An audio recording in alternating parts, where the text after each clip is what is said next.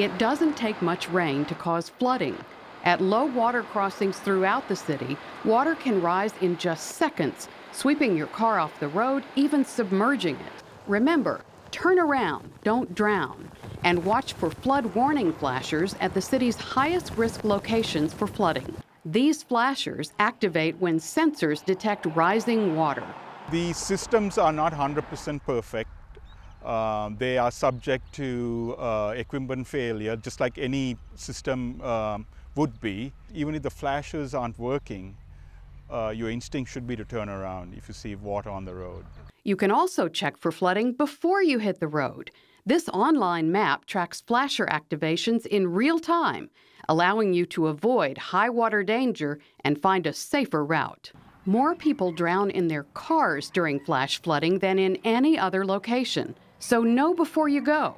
And if you see high water, turn around, don't drown.